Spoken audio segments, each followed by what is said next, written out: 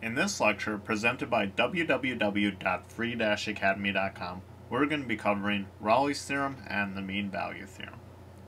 Actually, we're going to be starting out with the mean value theorem first because Rolle's theorem, at least in my opinion, is just a special case of the mean value theorem.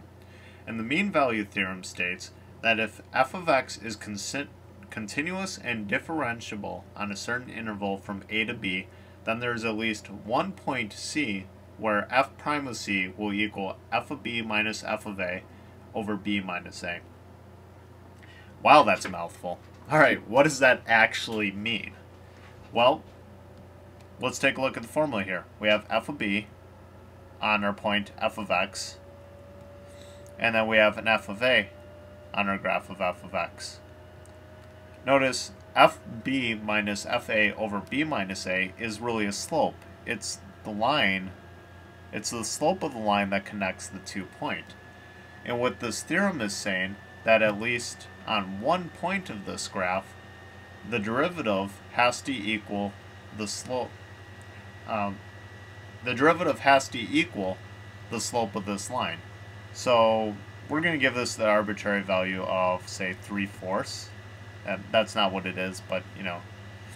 And if you notice by inspection, that once you get to about this point, that the tangent line is parallel.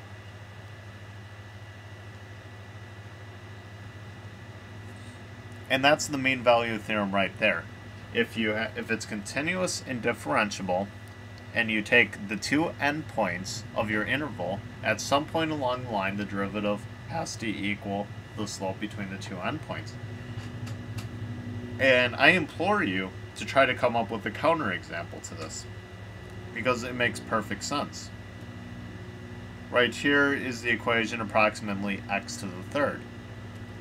We'll take any 2 points on this, draw a line between them, and you notice somewhere in that interval there's a parallel line, and it does not matter where you do this.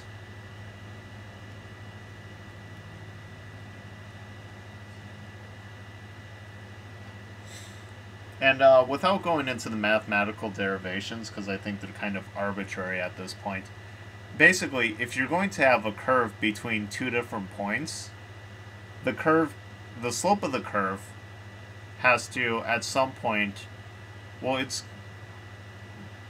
let me put my words together here. If you have a curve going between 2 points, the overall change in that curve must be encompassed within that curve. So when you say from A to B, that's the overall change of f from A to B. And like in my first example, I said this is 3/4. Notice on the negative graph you got negative numbers, say -2, -1, -0.5, 0, 0, 3/4, 1, 1.5, 2. You're going to have a distribution of the rates and change over the course of that curve, but at one point, at least one point of that curve, it must be equal to the overall rate of change. So that's the mean value theorem. I guess it's a little bit more cumbersome to say than it is to actually understand. Rolle's theorem is kind of a special case of this. Or Rolle's theorem. I'm not quite sure how it's pronounced.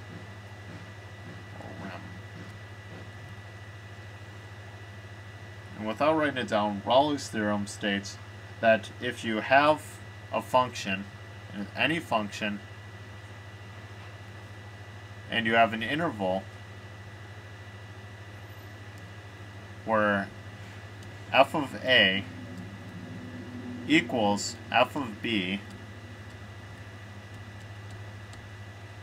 and equals 0, then you must have at least one point on that interval where f of c equals 0.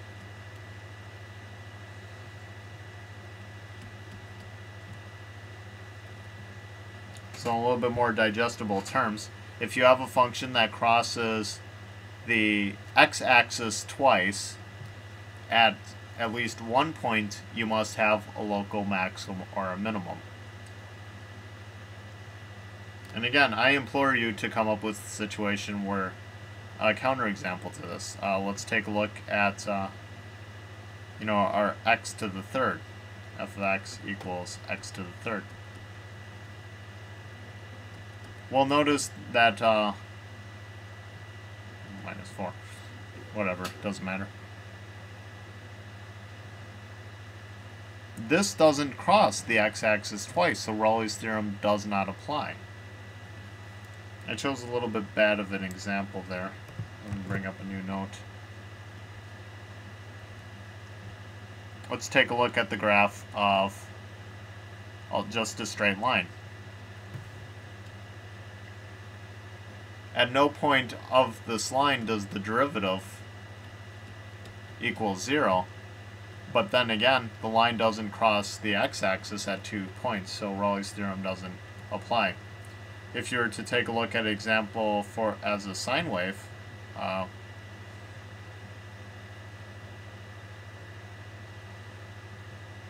that crosses the x-axis a bunch of times. So pick an interval where f of a and f of b both equal 0, and you notice at one spot the derivative equals 0. And like I said before, this is kind of a specialized case of the mean value theorem in my point. So the rate of change at some point of an interval must equal the overall rate of change of that interval. And I will leave you with that. Except for a bunch of practice problems that we'll do, like always.